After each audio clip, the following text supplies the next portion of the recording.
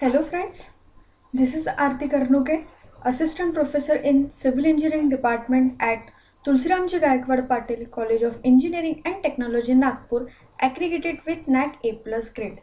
I welcome you all in the next lecture of Building Design and Drawing.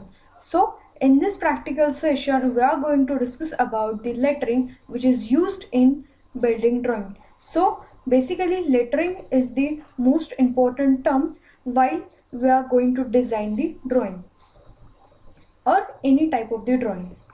So let's start. So intent is the to understand the skill of writing in uniformity. So these are the contents, lettering, different types of lettering, and assignment, of course. So first is the what is lettering. So as we know that the lettering is the writing of the titles, dimension, notes and other important particulars on a drawing is called as the lettering. So it is an important part of a drawing. However accurate and neat a drawing may be drawn, its appearance is spoiled and sometimes its useful is impaired by poor lettering. So lettering should therefore be done properly in clear, legible and uniform style. So it should be in plain and simple style so that it could be done freehand and speedily. So I would like to tell you one note in this. So when we are going to use of a drawing instrument in the lettering takes considerable time and hence it should be avoided. Efficiency in the art of lettering can be achieved by careful and continuous practice. So lettering is generally done in the capital letters. Different size of letter are used for the lettering purpose. The main titles are generally written in 6 mm to 8 mm sizes. So basically we are going to discuss in detail in the next slides. So subtitle are written in 3 mm to 5 mm size. So the width of majority of letter is equal to the height. All letters should be uniform in shape, slope and size and shading. Generally H or HB grade pencil is recommended for the lettering. Lettering except for the dimension figure should be underlined to make them more prominent. So basically there are two types of the lettering, single stroke letter and Gothic letters. Okay? So let us discuss one by one. So in the single stroke letters, the Bureau of Indian Standard, that is IS 9609 2001 recommended single stroke lettering for use in the engineering drawing. So these are the simplest form of letters are usually employed in the most of the engineering drawing. The word a single stroke should not be taken to mean that the letter should be made in one stroke without lifting the pencil. So it actually means the thickness of the line of the letter should be such as is obtained in the one stroke of the pencil. So the horizontal lines of the letter should be drawn from left to right and vertical or inclined lines from top to bottom. So there are two types of this single stroke line. So first is the vertical and another one is the inclined. So next is the pencil techniques. So of course the pencil for the lettering on most surface are the H and HB grades. Hold your pencil in the position as shown in the figure. It should make approximate a 60-degree angle with the paper, as you can see in the figure also. So there are in the freehand lettering, so if we are going for the freehand lettering, so developing good lettering is a personal skill which takes practice. Of course it takes practice. If we are going for the freehand lettering, then the letter must be formed properly. They must be open shape and very legible. Pull the pencil or a pen across the paper. All lettering strokes should be pulling motion. Press down the heart when using a pencil. So as you can see in the figure how to hold pencil. So architectural hand lettering is done in the pencil using light guidelines, and where are some important rules to follow.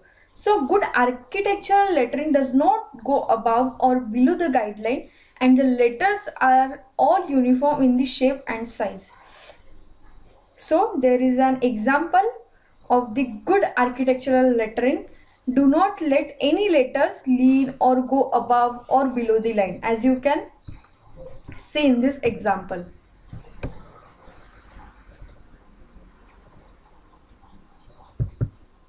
So this is the vertical capitals.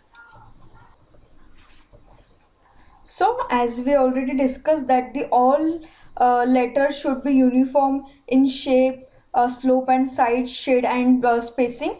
The shade and slope of every letter should be uniform throughout a drawing. So for maintaining the uniformity in size, thin and light guidelines, maybe first we have to draw, and lettering may then be done between them. So the vertical capital letters are preferred for most technical work. Then the straight line letters. You can see in the figure that how can we write vertical capital letters. So most of the letters are slightly narrower than they are tall. The shapes of the letter are as open as possible. Letters with the small loops and crossing strokes. So as you can see how it write. So this sequence is recommended to ensure that each letter is correct width in the relation in height. For example, form the two vertical sides of the H and M from the top of the T first. As you can see in the figure how the vertical sides of H and M and T. So the H and the N are slightly narrower than they are tall. The T and the M are just as wide they are tall. So next is the single stroke Gothic lettering. So there is a procedure of the straight letters and numbers.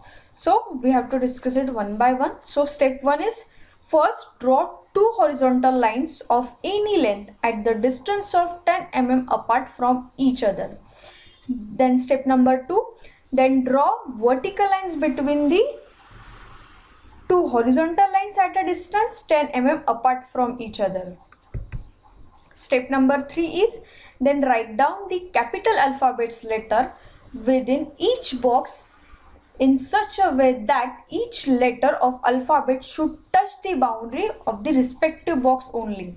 Like in the same way, write down full ABCD up to the Z.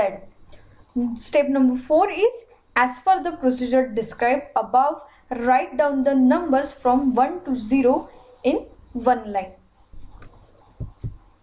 So this is the example of the vertical engineering lettering.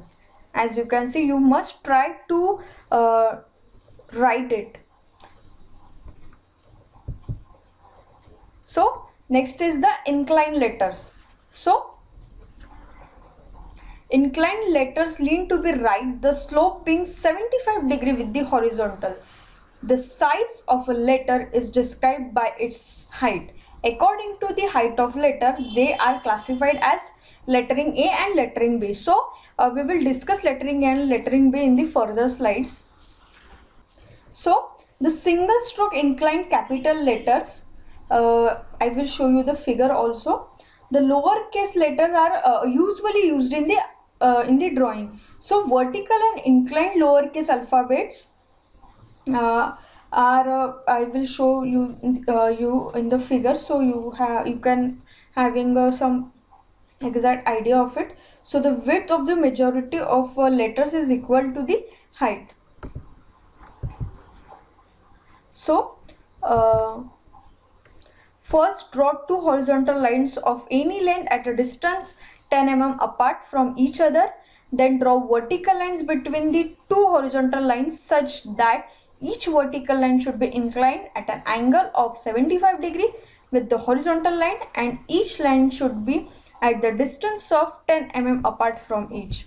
Then the step number 3 is then write down the capital alphabets letter within each box in such a way that each letter of alphabet should touch the boundary of respective box only. Like in the same way, write down the full ABCD. Then fourth step is, as per the procedure described above, write down the numbers from 1 to 0 in the new line. So this is the example of the inclined engineering lettering.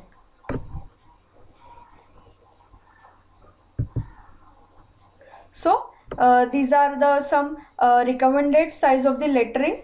So items and size given. So drawing number in title blocks and lettering denoting cutting plain section. So the size is 10 mm, 12 mm. Like title of the drawing, the size is 6 mm, 8 mm. Subtitle and heading, size is 3 to 6 mm.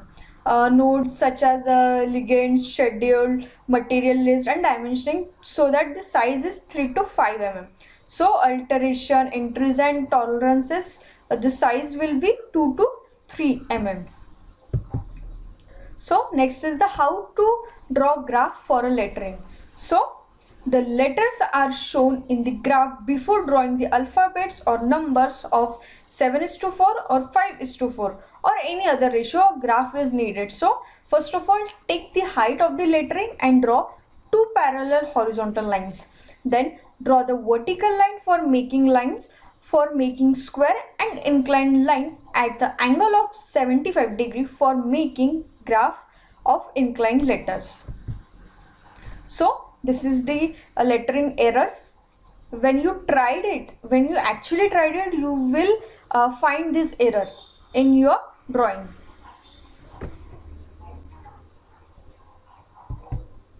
So these are the example of single stroke Gothic lettering, vertical characters, inclined characters and recommended stroke sequences. So you must try to write this lettering on your sheet or drawing book. So the next is space between letters. So the spacing between letters is normally 2 by 10h. So we will discuss this feature in detail in the next slides. Spacing between words is normally 6 by 10h, where h is the cap height. Then the lettering uniformity. So it is important to produce good drawings. It is uniform in style, size, inclination, weight and space, as we already discussed in the previous slides. Then the carelessness might result in a mistake. So when you are going to try this lettering, so you must try your best. You have to try more and more so that you will get the best result. So these are the common mistakes which happening in the lettering. So lettering style is not uniform. Then second mistake, lettering height not uniform, inclination not uniform, then the lettering thickness not uniform, and lettering space is not uniform. So Gothic letters.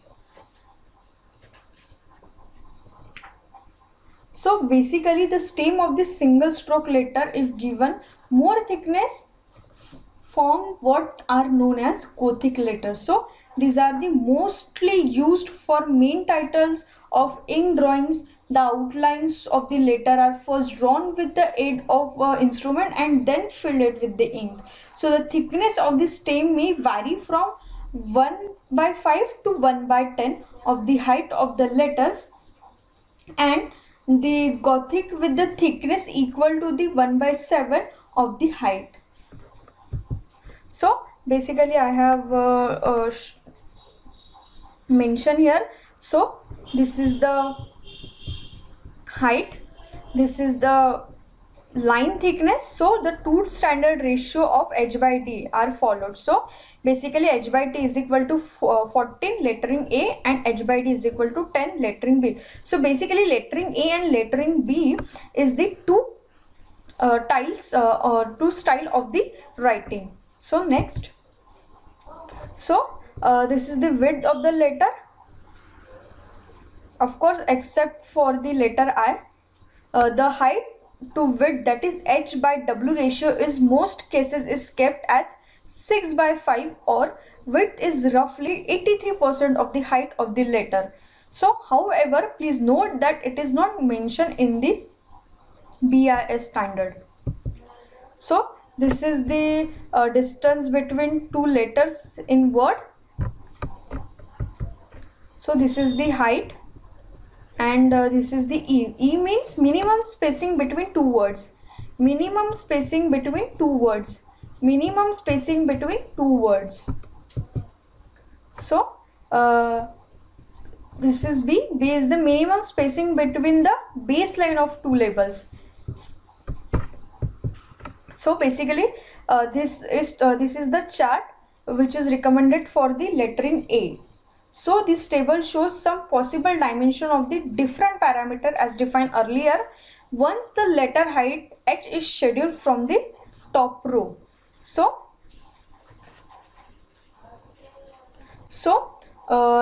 inclined letters lead to be right, the slope being 75 degree with the horizontal. The size of the letter is described by its height. According to the height of letters, they are classified as the lettering A and lettering B. So for in A type lettering, so the height of the capital letter is divided into the 14-20 parts, while in the lettering B, I will show you the lettering B figure also. Yeah. So what I said, that the height of the capital letter is divided into the 14 parts, while in lettering B type it is divided into the 10 parts. So the height of the letters and the numbers for engineering drawing can be selected for from 2.5, then 3.5, then 5, then 7, then 10, then 14 and 20 mm according to the size of the drawing. The ratio of height to width varies from, in case of the most of the letter, it is 6:5. So the lettering is generally done in the capital letters. Different size of the letter are used for the different purposes. So the main titles are generally written in 6 mm to 8 mm size, subtitle in 3 mm to 6 mm size, while notes, dimension, figures, etc. in 3 mm to 5 mm size. The drawing numbers in the title block is written in the numbers of 10 mm to 12 mm size. So main titles are generally 7 to 7 mm in height and greater depending upon the drawing sheet size, of course. Then the subtitle can be written in 5 mm height or greater. Then notes and dimension figures is 3.5 mm to or greater. So specifically you have to know that while writing the inclined letters, so the angle of the inclined letter is 75 degrees. So the inclined letters lean to the right at 75 degree with the horizontal. So that's all about the lettering.